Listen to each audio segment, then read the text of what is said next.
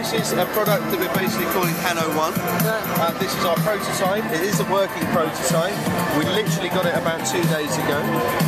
This is based on a number of technologies that are currently out in the marketplace at the moment that we've looked at, decided what's missing, what actually needs to be added, and where is the future of home automation going, as well as integration, video, wirelessly, video, etc. for the future. So this is our base product that's going to be coming out in Q4. One of the main features of it is it has 500 gig of storage in the actual unit itself, as well as having a CD player.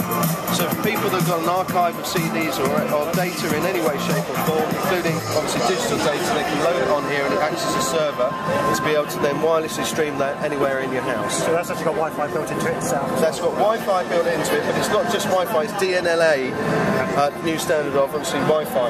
The reason we went with DNLA is because of the fact that all of the people that have now signed up to that as a standardisation, it's the obvious migration for this going forward is to include our Android players in the actual usage of this, so you can then use it as a home automation system. So where we start with this today is we've got a wireless streaming system for music, obviously internet music, as well as out of the actual hard drive itself. The second generation of this is going to include wireless streaming for movies, and the third generation is going to work directly with our Android players as well, which will give you home automation. So that's why this system is completely different to anything that's out there on the market, and each stage you'll be able to you'll be able to go through that whole journey with all our connected products. This one, so this is the first thing you have on the market. Yep. So what's this actually going to include when it comes to market? What you're going to be able to do with this unit is you've got either 4 speakers it comes with, or it comes with 2 speakers and 2 dongles. If you've got existing hardware already in your house at the moment, then you'll be able to connect through the dongle and turn those into wireless receivers.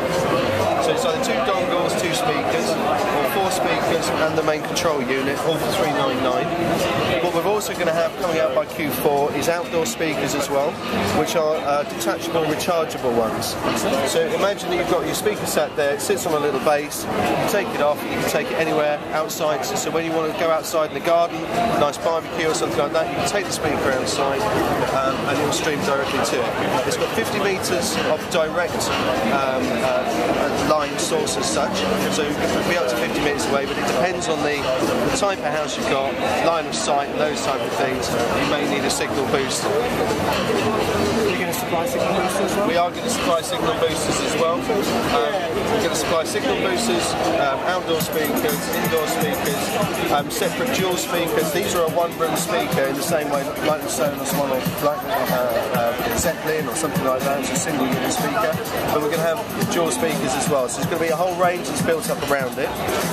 It works basically through a remote control, but also through your Apple iPhone or Android player, and the app is obviously free to download for that.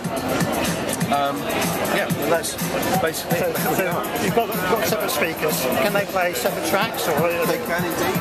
You can't obviously play 2 tracks off the same CD, but you can play a CD, you can play from the hard drive, and you can also stream music as well, directly to a different room as well. So you can have whole house audio, but also individual rooms. You can indeed, yeah. Excellent. Well, thanks very much for your time, John. All right. Really good. Thank you.